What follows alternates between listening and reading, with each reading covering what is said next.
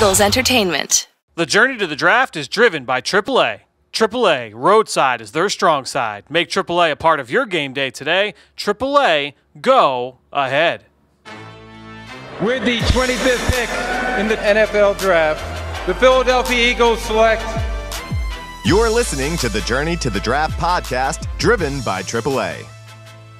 Welcome to the Journey to the Draft podcast, driven by AAA. I'm your host, Fran Duffy, joined by Chris McPherson from our hotel room here in Mobile, Alabama. We're here on the scene at the Reese's Senior Bowl, excited for this week of action that we've got coming to us, C-Mac, because we've got a lot to cover. Look, we did our preview podcast with Ben Fennell last week. So, look, today, I did my annual little preview thread on Twitter where we kind of went through a couple superlative categories. You can go check that out on my Twitter feed at FDuffy3. But we're going to dive into that a little bit. We'll talk about some of these players that we're excited to see over the next few days and who Eagles fans in particular should be excited to hear more about. But we'll get into that in Draft Buzz. After that, we'll answer some questions in Draft Mailbag and kind of call it a day. Well, we're going to let this roll. We've got a busy day tomorrow. We've got weigh-ins first thing Tuesday morning, 2 practices in the afternoon. We've got media day as well, so we'll get a chance to talk to a bunch of these guys. Really, really excited to get things going. So let's get into the top of the show here with Draft Buzz. But before we get the show started, again, just a quick reminder for those of you who have not yet done it.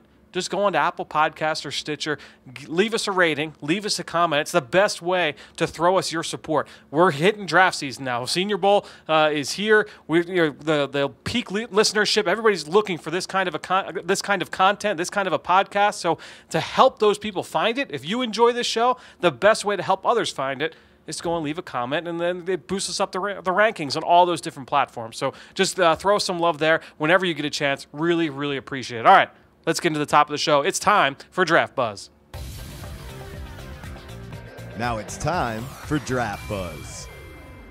Man, I could just tell by your voice, tone of voice, you are just amped. I'm ready to go. This is it. This is it. This is big time. This is where Fran Duffy likes to shine. Paint the scene a little bit here.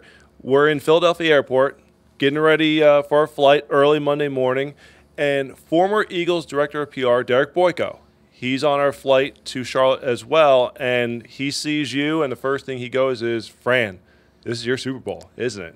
He knows how much you love it. He knows how much I love it. This is, you know how it is. Look, I love the X's and O's. I love everything about football, but the X's and O's, alongside the team-building aspect of the NFL draft and free agency, the offseason, I mean, that's the kind of stuff I've got a lot of juice for. And I know a lot of our listeners out there, they may have grown up playing Madden, may have grown up playing NCAA football, on PlayStation or Xbox, and you get a sense of, I love building a team. I like taking it from the ground up and, building it in franchise mode. I did all those same things when I was a kid, and that's that kind of leads into my love of the off season and helping build a team, make it better, and that's part of the this part of the year always gives me a lot of juice. What was 10-year-old Fran using to punch out the scouting reports? That's the only thing that I picture would be a little bit different. Yeah, it was a little bit different back then. Yeah, I mean, I wasn't doing scouting reports necessarily, but definitely was watching the draft and glued to my couch all 2 days of the NFL draft. Remember, that was Saturday, Sunday back then.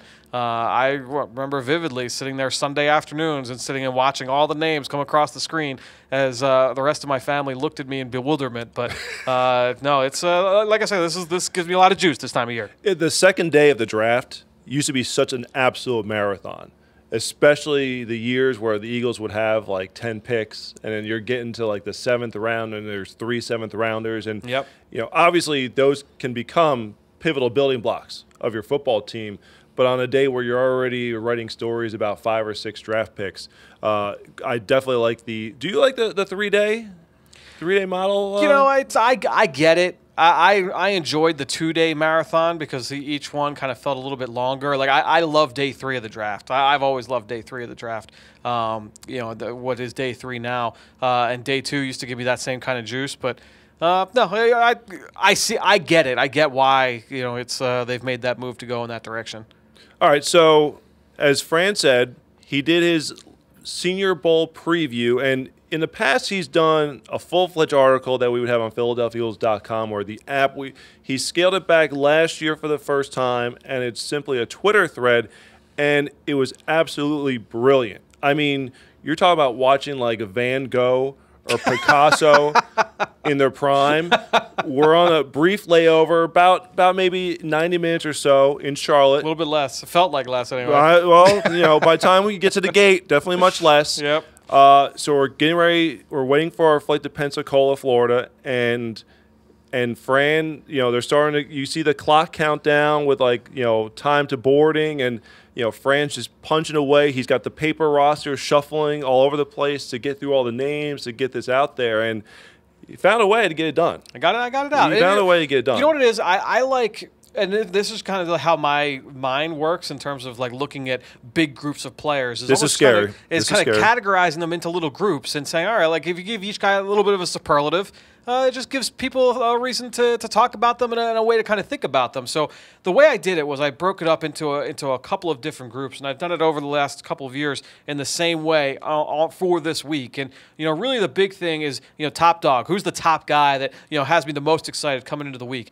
Who's got the most to gain? Who's the prospect that could see their stock rise the most? Who's the practice star? Someone who we expect to really do well in drills, and obviously this is someone different than the top dog or most to gain. And then lastly, just an under the radar. It could be a small school guy, a sleeper, a position switch, someone that is just flying a little bit under the public radar right now. But just 4 categories. I could have done 8, as you know from editing the pieces I used to do for PhiladelphiaEagles.com. But no, right now I figured let's go with those 4 categories. And I always found myself struggling. Oh man, I'd really like a way to kind of squeeze this guy into the equation, but with the character limit on Twitter, it's a little bit tough to do. So we're not going to go through every single name. Okay, no. Go to @FDuffy3 on Twitter. You can read the entire thread there and look at all the names. And if you haven't, our preview podcast that we did with Ben Fennell is outstanding. We touched on 3 or 4 guys at least at every single position except specialist coming into this week of action. So certainly make sure you listen to that. Go on Twitter to read the thread, and we'll just give a synopsis here. But why is this week important? I remember this was my first exposure to the draft guys at this time a year ago, and I remember that we got to see guys like Andre Dillard. Yep. Here in Mobile, and you saw the athleticism, you saw the quick feet, and the question about him coming into the week was, and it was kind of parroted after he was drafted, how would he fare in the run game? Because of the pass-heavy workload that they had at Washington State. Sure. But he was impressive in the one-on-one drills. I just remember he won the draft process from the standpoint of he looked great in action here during the practices. His athleticism shined at the combine. And the fact that he was still available for the Eagles when it was the right move for the Eagles to jump up and to be able to get a player who they think is going to be the left tackle, expected to be the left tackle of the future. Yeah, and a player that they talked to at the in the meetings at night here at the Senior Bowl a year ago. So it just goes to show not just what he did on the practice field, because I believe he was the offensive lineman of the week last year, but also what the guys can do at night in terms of meeting. Everyone makes a big deal about the meetings at the combine, which are obviously extremely, extremely important. But those same kinds of meetings happen here, and they could be a little bit longer because at the combine they're a hard 15 minutes in and out. Here at the Senior Bowl, they can be a little bit longer, so teams can spend a little bit more time with these guys on a more intimate basis. Whereas they don't necessarily get that luxury in Indianapolis. So in terms of the quality of competition this week, okay, looking back to last year with Andre Dillard, Dillard was one of 10 first-round picks who played at the Senior Bowl last year. Overall, 93 total draft picks came out of the Senior Bowl. 40 of them in the first 3 rounds. So the first 2 days of the draft produced 40 players who suited up here in Mobile, Alabama, and some of the other names here. Daniel Jones from the Giants, who we got to see late in the season there. Yep. Deebo Samuel was easily, for I think both of us, the player of the week down here last year. And, he's part of that Niners team that won the NFC Championship. Garrett Bradbury comes to mind. We saw Montez Sweat, Darnell Savage. All players who increased their stock here in Mobile a year ago. So that's what you're getting ready to look at this week. It seems like for pretty much everyone around the league, especially for fans who are their team is out of it. They want to start to turn a page. Senior Bowl is now the time to get on board, and we're glad you're joining us here on the Journey to the Draft podcast, driven by AAA. So, Fran, you want to get into the thread here? Yeah, let's get into it. Now, I think just starting a quarterback, obviously, for Eagles fans, they're not necessarily worried about who the top quarterback is, but I think it's an important discussion to have regardless. Number one, because it can still impact the Eagles with who can go ahead of them in the top 20, who can bump some of these players down. And I think, to me, look, I think I'm probably in the minority on this in terms of the, what you would say, the mainstream media covering the NFL draft. I really like Justin Herbert. I really do. I think there's a lot of traits to work with there. But I am just infatuated with Jordan Love and what he can bring from a skill set standpoint. Maybe I'm just so enthralled with what I saw as a sophomore, but this kid's got top shelf physical tools. Excited to kind of talk to him because I don't know much about him away from the field. I haven't seen any interviews with him yet. So excited for Tuesday, honestly, tomorrow, to be able to watch him and just kind of be around him a little bit and get a sense of how he carries himself and how teammates respond to him and things like that. That's going to be really, really interesting to watch with Jordan Love because if the intangibles are there, this kid should be a top 10 pick. I mean, to me, that's just in my estimation. I remember coming here in 2016, and that's kind of how Carson Wentz was viewed at that time. Carson Wentz, middle first round, late first round. He'll be, one of those guys to look at. That's where Jordan Love is right now. He came down here, had a great week of practice, cemented himself, improved the character and all that. Everybody rallied around him in practice. He's the number 2 pick in the draft. And that's kind of how I think it could go with a Jordan Love. And Justin Herbert, you throw in that same boat. So both guys, if you're an Eagles fan, you're hoping for both guys to look really, really good down here in front of all 32 NFL teams. Will certainly help that Joe Burrow, the Heisman Trophy winner, is not here in attendance this week. So Jordan Love, working with the North team, which is being coached by the Detroit Lions, who have the number 3 overall pick, could be very intriguing there as they have to figure out, how much more does Matthew Stafford have to give? I mean, this could be a developmental pick for down the line. Lions picking up, this early in the draft. If Jordan Love has a big week, the North coaches, led by Matt Patricia and the Lions staff, they're going to be able to be with him all week to see what he's all about. You can't ask for a better opportunity to look at a potential future prospect than that. Yeah, and I think ultimately, in the past, over the last few years, we've seen 8 quarterbacks in attendance down here in Mobile. This year, only 6, and I don't think that speaks to the depth of this class. I think it more speaks to the fact that, they were really waiting. They were really hoping that Joe Burrow was going to be able to attend, and they weren't going to string another player along as a replacement in the meantime. That's just my take on the situation. I don't think I haven't been told that, but they're not going to string, let's say, a Nate Stanley from Iowa or somebody like that along and say, hey, you know what, if Joe Burrow says yes, then okay, thanks but no thanks. But if he says no, pack your bags, you'll come here tomorrow. I don't think that they'd strung him along like that. So they waited for Joe Burrow. Obviously, with the national title game being just less than a week ago, they did not get that decision until late in the week. But regardless, 6 talented quarterbacks down here. We've got the 2 headliners. There are still some interesting guys, especially if you're looking for developmental backups. Steven Montez from Colorado is an interesting player that's got arm talent. Shea Patterson from Michigan has some arm talent as well. I expect both those guys to flash this week. Jalen Hurts, everybody knows, from Oklahoma, former Heisman winner, and a guy that I think when you look at Jalen Hurts, the athleticism is there, the arm strength is there. The fact of the matter, can he be accurate enough, consistently accurate enough from the pocket? I think that'll be the big thing he's got to prove this week. I'm glad you brought up Hurts because we really didn't touch on him on the preview podcast last week, and even in your Twitter thread, you didn't mention him. And not that he's not top of mind here in Mobile, Alabama, but good to get a little mention there, and we'll get to see him on the practice fields this week. So As we transition to the running backs, Benjamin, you spoke a lot about on the preview podcast. He's your top dog in attendance, but Josh Kelly, you have as your under-the-radar selection. Let us know a little bit more about this other Pac-12 running back. Yeah, so there were some pretty high hopes for him coming into the season. He's a transfer from UC Davis. So he played there in 2017, transferred up to UCLA. He's got pretty good size, 5'11", right around 215 pounds. We'll get a good idea of what he looks like tomorrow. But when you look at his skill set, he's got speed to get to the corner. He's a really natural receiver. He's got a short area burst. I wish he was able to make that first man miss a little bit better. But I think when you look at Josh Kelly, very similar skill set to like a Tevin Coleman. You know, when he was coming out of Indiana, the plays that he was able to make with the Atlanta Falcons and obviously with the NFC champion 49ers as well in flashes this year. I think when you look at Josh Kelly, and if you really, really like him, he can be that kind of a player. And so this is a guy that can make an impact in an NFL backfield, but he's not really being talked about right now. So I think if you look at someone who can really help themselves this week, I think Josh Kelly with a strong week of practice could really do exactly that. He's a guy that I think, when healthy, has proven that he's got NFL talent. Obviously, he's a track guy coming from California.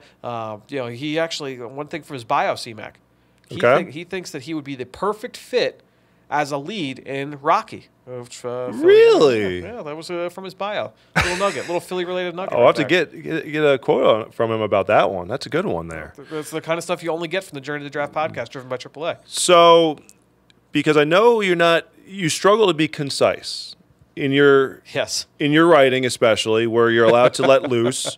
But you had to do it here on Twitter. Yes. So, was there anyone who you wanted to shout out amongst the running backs, but didn't have the character account to be able to do so? Yeah, that's a good one. I think ultimately, look, I was able to get Antonio Gibson in there. He's a guy that I think is really fascinating entering this week of practice. If I had to pick one guy, and of course, this is me being not concise at all, trying to decide which of the guys that I would pick. I think ultimately, I think I probably would go with LaMichael Pirine. He's a guy out of Florida that we didn't really talk about. And he's an interesting player, and then I think he's got a pretty high floor. He showed off a little bit more speed this year than I thought he'd have. He was the bell cow for the Gators. I really like Darius Anderson from TCU as well, but we talked about him on the show last week on the preview show. I'm a big fan of what he brings to the table, but I think LaMichael Pirine, he's got some NFL bloodlines. Is he Samaje's brother? He is Samaje's brother. Okay. And he is the cousin of Miles Jack, who is obviously Samaje was as well. But Pirine is a guy that I would keep an eye on as a player that can help himself this week as well. All right, so going to the wide receivers, it's fascinating that Arizona State's produced, in your estimation, the best player at running back and at wide receiver in Brandon Ayuk here, who was only a one-year starter. But the one person I want to ask you about, because you went deep into Ayuk on the last podcast, right. Van Jefferson out of Florida. And I love that the one-word description you used with him was technician. Yep.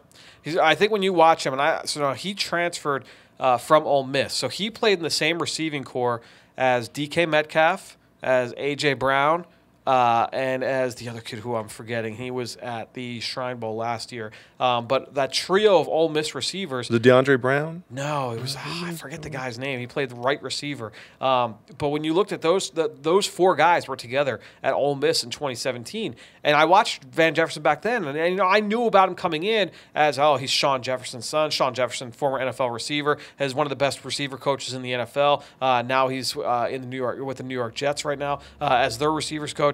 When you look at Van Jefferson, this is a guy that I thought, all right, he's got pretty good size. He's got some speed. He can work vertically. He's pretty twitched up. I was expecting a real technician at the position.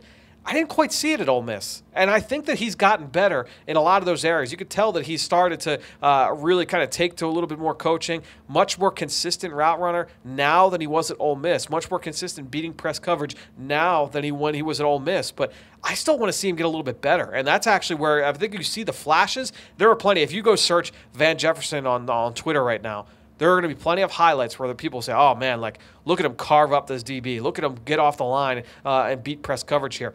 I want to see him do it more consistently this week. So he's got the ability to be a true technician, and that's where the Twitter the character limit comes back to bite me. He's got the ability to be that in the NFL. He's just got to do it more consistently. All the physical tools are there for him to be very good. He started 41 games in his career. I mean, he's got a lot of starting reps in the SEC. Excited to get a look at him in person because he's a guy I think should be one of the better receivers here when it's all said and done. Who were you upset about leaving off your list at wide receiver?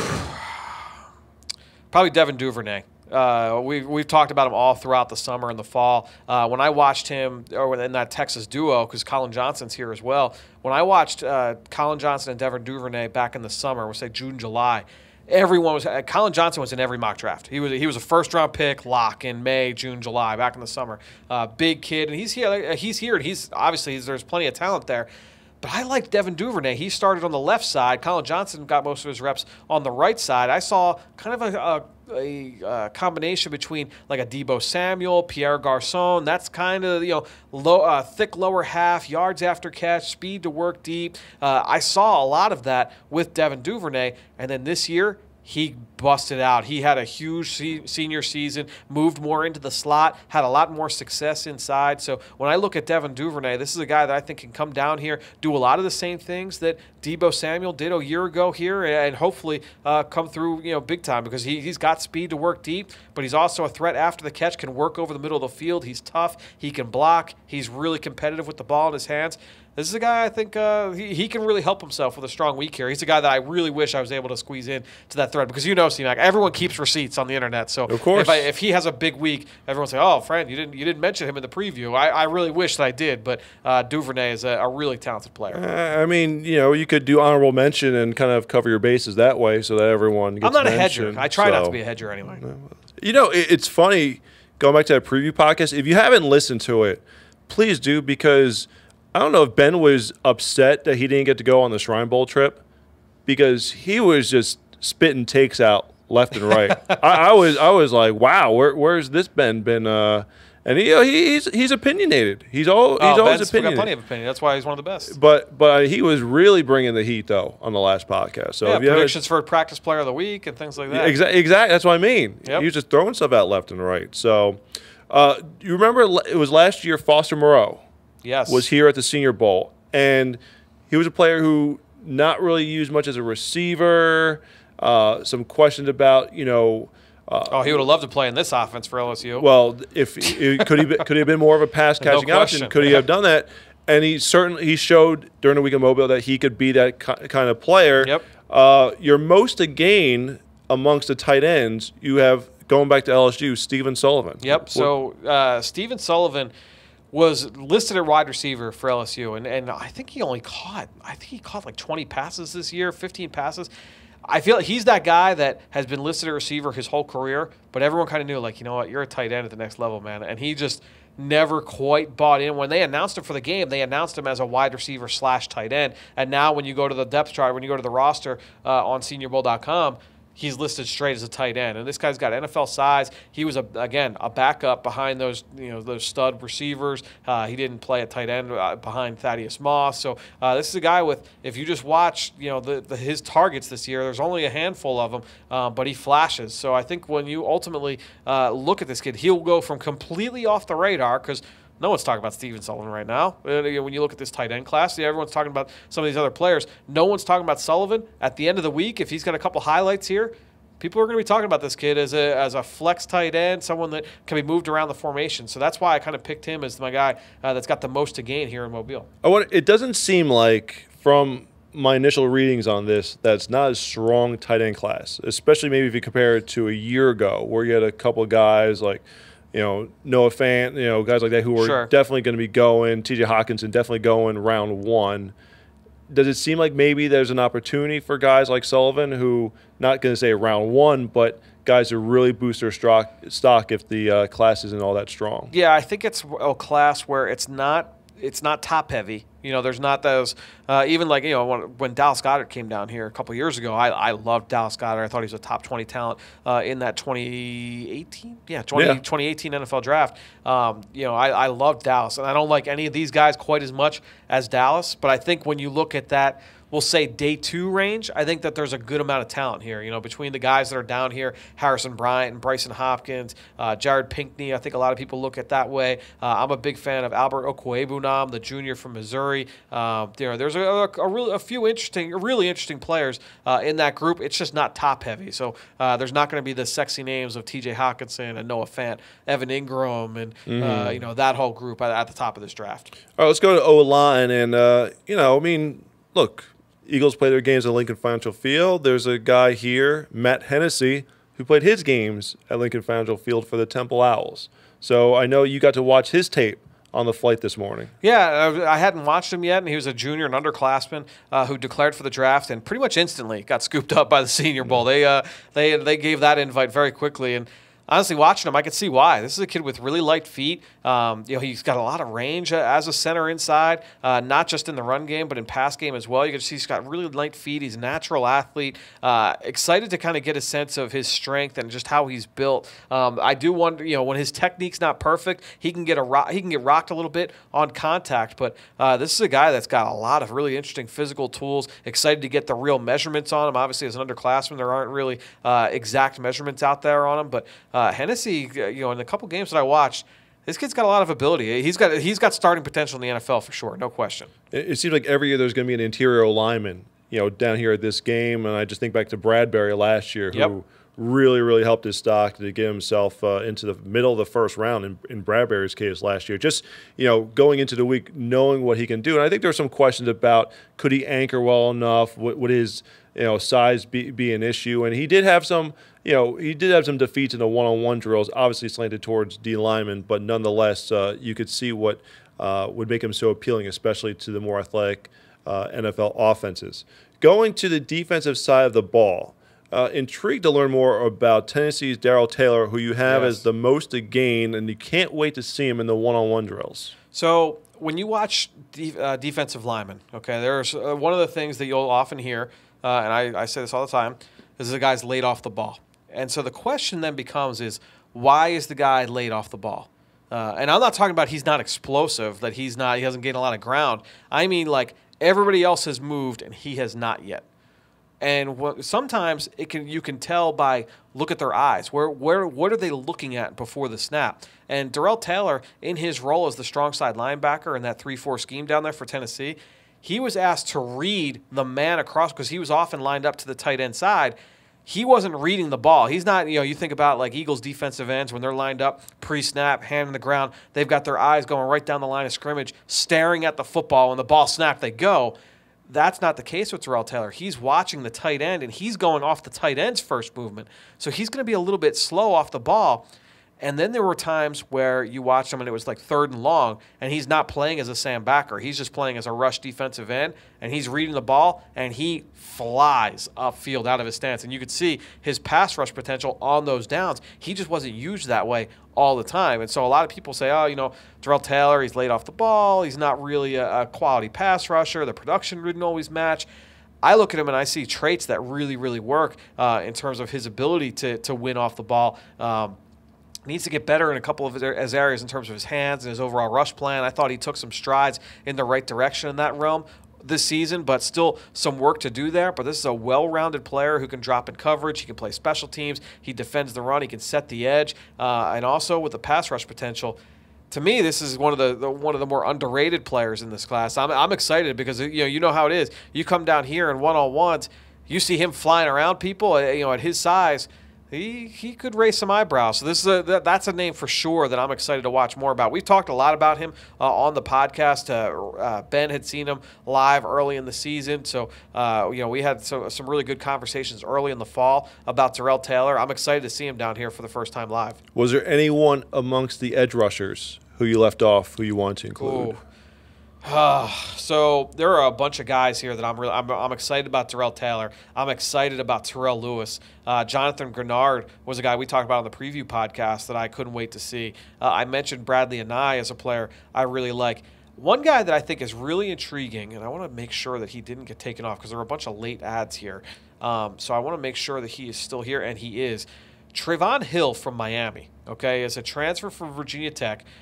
He transferred. He started the first couple games down there for the Hokies in 2018 and then got kicked off the team. And there was a thought, is he going to enter the 2019 draft? He ended up transferring to Miami and playing this year, and he didn't have a ton of production, but when you watch him on film, he's a little bit small. He's 6'3", right around 240 pounds. But this kid is explosive. He has got a great first step. He can win in a lot of different ways. I really like the amount of moves that he's got in his toolbox.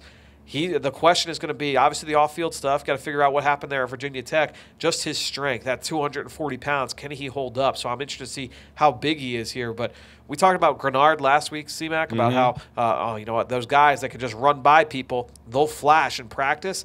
Trevon Hill's a guy that I think could flash this week in practice.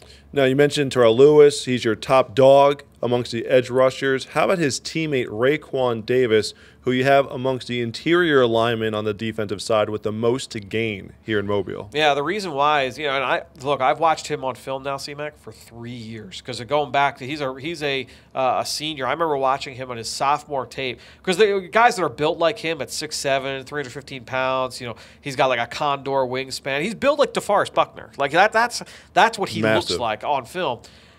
I think he had 8.5 sacks or like 10.5 sacks, something like that in his sophomore season. And so everyone's like, oh, top 5 pick, top 10 pick. It was 8.5 sacks in his sophomore year. Then last year, playing next to Quinnen Williams, top 5 pick by the Jets, he only had 1.5 sacks. And then this year, I believe he only had 1 sack, or might have even just been a half a sack against LSU. So he's had two full sacks in the last 2 years. Can he rush the passer at 6'7", 315 pounds with 35.25-inch arms? Does he have that ability to get after the quarterback? If he does, he's DeForest Buckner. If he doesn't, all right, he's A'Shawn Robinson. He's a good run defender, and he can give you a little bit of juice as a pass rusher, but not often. And you're talking about a second-round pick. I think that he's got the ability to be a top 5, top 10 talent overall in this draft. He's got that ability in his body. That potential is there. The question is, can he put it all together? He was never the production for sure. That's been a question over the last couple of years. But you watch him as a pass rusher, he's just not as developed as you would want, especially for a guy that has played as many years as he has. He's been an impact player for them for the last 3 seasons. So I think when you look at Raekwon Davis, a lot of potential. Can he put it together in a new scheme? Because we've seen some of these Alabama guys, they've come out and it's taken them a little bit of time. But eventually they hit it. They're the kid that's out in Seattle right now, whose name is escaping me, the nose tackle. It took him a couple years, and he was kind of in the same boat. Junior college transfer, great run defender. Took him a little bit of time. Then he got in. He got into the swing of it, and he had double-digit sacks a year ago. And then he was suspended the first few games this year. Came in, made a huge impact for them once he came back out in the field. So I think when you look at Raekwon Davis, plenty of potential. It's all about can he put it all together and be consistent this week. I think he's got the most to gain, maybe more so than anybody in this entire Senior Bowl event. You talking about Jaron Reed? Jaron Reed, thank you. So let's go to the linebackers. I don't think we touched on from Appalachian State. Yes, good one. Akeem Davis-Gaithersburg. Yeah. So when you look at this kid, he is really explosive. I mean, he's 6'2". He's built like a safety, and that's why I think the weigh-ins will be very important for him. The weight I have is right around 215 pounds, which, that's very small, obviously, for a linebacker. He reminds me on film of Jerome Baker. I don't know if you remember him out of Ohio State a couple of years ago, who was built in a similar way. Ended up going, I believe, in the 4th round, maybe the 3rd round, to the Miami Dolphins. And he's become an every-down player for them. He's kind of the new-age linebacker in that he can play sideline to sideline. He's got top-end speed. I love his short area burst. He can play going in reverse as well. Really good man-to-man coverage player.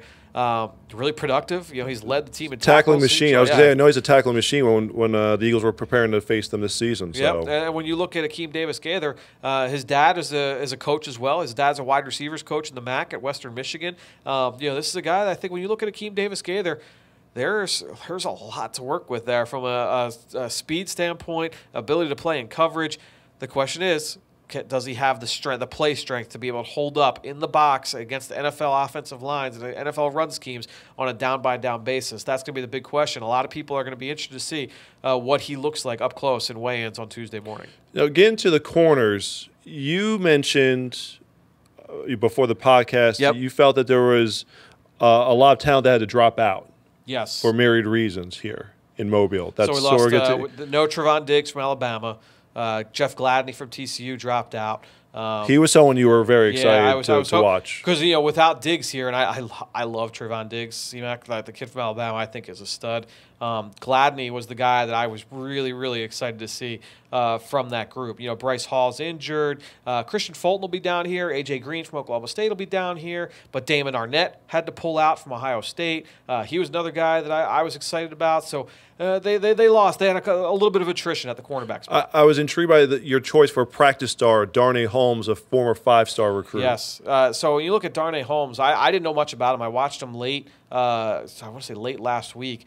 he was a top 15 player in the country coming out of high school. I mean, he was a big time recruit out of Pasadena. So he stayed home to play for UCLA, became a day one starter. Obviously playing for Chip Kelly and Jerry Azzanaro out there at UCLA. This is a guy that plays inside. He plays outside. I like his competitiveness. You like the versatility. He's a good athlete. He's not super explosive, okay? So the long speed is going to be a question, and that's why he might be better off playing in the slot as opposed to outside. But this is an intriguing player that I think, honestly, he could be. It wouldn't shock me, especially with Gladney out here, if he stole a lot of the headlines as the top corner here, because I think between him and A.J. Green, the big question, I'm telling you, like A.J. Green, this kid looks the part. He's over 6'1". He's 194 pounds. Great press corner. I mean, he looks the part up at the line of scrimmage. He can play man-to-man. I like his instincts. He's just got to find the ball. And if he makes some plays finding the ball downfield in one-on-ones, team drills, doesn't matter, he's going to be one of those guys whose stock goes through the roof. And I think with Darnay Holmes, that's going to be the same kind of a thing. Different kind of players, but I think with Darnay Holmes and A.J. Green, I think both those guys could really, really help themselves with a strong week of practice. You were on the ball last week at the Shrine Bowl with Luther Kirk, the safety from Eastern Illinois, as a guy to watch. And he earned defensive MVP honors in the game. Yep. So you have another small school safety to keep your eye on this week in Kyle Duggar. Yeah. There was a lot of buzz about this kid coming into the season. I actually studied him, and I've never watched Lenore Ryan before ever. I was going to say, where is Lenore Ryan? Ryan? Division II. I couldn't tell you exactly where they're at. I'm going to Google it now. But I will tell you that he's a kid from Georgia. I've never watched Lenore Ryan, and I certainly have never watched Lenore Ryan in July. And I watched this kid in July. He is well put together, man. I mean, he is going to look the part at weigh-ins. He was on Bruce Feldman's freak list back in the summer. And when you look at this kid, he was a 4-year starter. I'm going off freak list numbers right now, C-Mac. 4.4 in the 40 at 220 pounds, 6'7" in the 3-cone, ridiculous time, 132 inches in the broad jump, 40 inches in the vert. Without context, that you might just be like, all right, well, those numbers kind of wash over you. You don't really get it. But I'm telling you, those numbers are outstanding for a guy his size at the safety spot. So when you look at Kyle Duggar, this is a guy who's got size, speed potential, really, really physical. This guy gets after it. The big question is going to be coming from Division II. Is the speed of the game going to be a little too much? How long will it take him to get up to speed there? If he comes down here and doesn't flinch and looks the part, this guy could go day 2, like an early day 2. He could end up being a top 50, top 60 pick. The potential is there. There are a couple safeties here, C-Mac, with that top 60, top 70 potential that if they could just answer a couple things, like in terms of play speed, they're going to be high picks in this draft. Lenore Ryan is in Hickory, North Carolina. So we actually we were in North Carolina. There we go. Or today. I figure you want to give some love to Kayvon Wallace, because I know you've been banging the drum for him. So. Yeah. So to me, I think when you look at strong safeties in today's NFL, it used to be like, strong safety is the guy who's a run defender, the thumper, basically an extra linebacker. That can't be the case in today's NFL. You have to be able to play in coverage. So I think when you look at today's strong safety, that guy's got to be able to come down, not just play in the box, because he's got to be able to be comfortable near the line of scrimmage, but he's got to be able to play man-to-man against the slot. He's got to be able to get after the quarterback. He's got to be able to be versatile in terms of how you use him in coverage. He can play deep. He can play middle zones. He can play out in the perimeter. He can be flexed out with a running back out wide or a tight end out wide. He's got to have that skill set. Kayvon Wallace has that skill set. The question is his size. He's under 5'11", so he's a little bit shorter. His arms are shorter. Does he have that ability to match up with bigger receivers, bigger tight ends? And then the long speed. Does he have that ability to be stressed vertically and be able to carry receivers on those vertical routes down the field? But this is a tough kid. He's smart. He's versatile. He's got great instincts down near the line of scrimmage. I just want to see size, speed-wise, does he have that ability to match up? That'll be something big to be able to watch here. One of the names I wrote down was Avonte Maddox. That was the name I wrote down while watching Kayvon Wallace. This is a guy that really, really impressed me on film. But again, he's not going to be super sexy when we go out to the Combine in Indianapolis. He's not that guy that's going to tear things up on the track, but really, really impressive football player. All right, so those are Fran Duffy's players to watch. Again, go to his Twitter handle at FDuffy3 for the entire thread, and make sure to listen to the previous episode of the Journey to the Draft podcast, driven by AAA, for a more extensive preview of what to look for this week here at the Senior Bowl in Mobile, Alabama. Fran, I think it's time to answer some questions. Yeah, I think we're let's get to some draft mailbag here. Let's do it. Now it's time to hear from you, the fans, in the draft mailbag. All right, so this one is from Irish Champagne, and again, this is from people on Twitter that responded to some of the tweets in the thread, and then also sent some questions later. But the best way to get your questions answered is to go on Apple Podcasts or Stitcher, leave us a comment, and it'll get answered here on the show. But from Irish Champagne, I just want to know the story behind the Twitter handle. That's, I think, to me, is one of the more fascinating things when you get some of these Twitter handles. Yeah, that's can be scary at times. But that's true.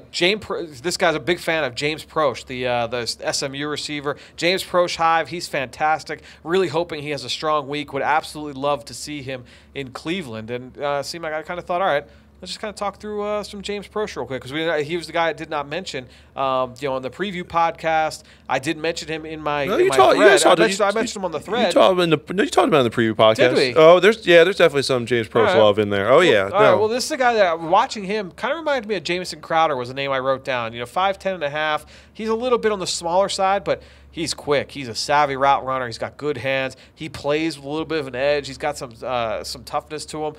Size, speed is going to be the question. He's going to be in the 4.5s at the 40 in Indianapolis. He's, again, a little bit on the smaller side, but this is a kid who was a 4-star recruit. He's not some small school kid. He was a 4-star recruit coming out of Dallas, big area. Was a Blitnikoff Award semifinalist this year, first team All-AAC. This kid's a pretty accomplished receiver, was one of the more productive receivers in college football in 2019. He's got the ability to come in and play in the slot. I'm a big fan of James Proche. So we got to that question first, and then we got a couple other here, C-Mac, that I wanted to also get to real quick. Let me just pull it up on my Twitter feed. All right, here we go. So give me your brief assessment on the following players. This is from at the Willis Factor. Javin White from UNLV, safety. Wide receiver Chris Rowland from Tennessee State. And then linebacker Sean Bradley from Temple. So J.R. Willis, I believe all three of these guys, C-Mac, were players from the NFLPA game, which we did not attend. I did hear some good buzz on Chris Rowland, the Tennessee State kid, who, from my understanding, and I have not done him yet, is small but explosive and twitchy, gets out in and out of breaks really, really well. So I'm excited to kind of get into him a little bit later. I have done Sean Bradley, a Temple kid. They have got a couple linebackers actually in this class, and one of them, Bradley, was at the NFLPA game. I think when you look at Bradley, this was a guy that was a Temple tough kid, so one of the 9 toughest players in college football, or on the roster there. A local kid as well from Mount Holly, New Jersey. He's really tough. I like his competitiveness downhill. He's got the ability to come down and bang against lead blockers. He's got a good feel for navigating in tight spaces, defeating blocks in traffic. I just want to see, the speed is a little bit of a question mark. The ability to play sideline to sideline. I want to see him get a little bit better playing through contact as well. I mentioned the fact that he can navigate through traffic. He can find a way to sneak into tight cracks. But once he makes contact, he didn't have a lot of success. And I watched that game against Maryland where, that group, that front seven was pivotal in terms of Temple beating Maryland in that game. But ultimately, I want to see him get a little bit better playing through contact. But I did like some of the things I saw from Sean Bradley on film. So good question there from J.R. Willis. But just a couple that we figured we'd get to here on the end of the show. Look, we got a long week ahead of us. We've got practices starting on Tuesday. We'll be here for Tuesday, Wednesday, Thursday practices. Friday, we'll kind of put a bow on everything and preview the game. So make sure you're tuning in every day here on the Journey to the Draft podcast, driven by AAA. We've got a lot coming your way here from Mobile, Alabama.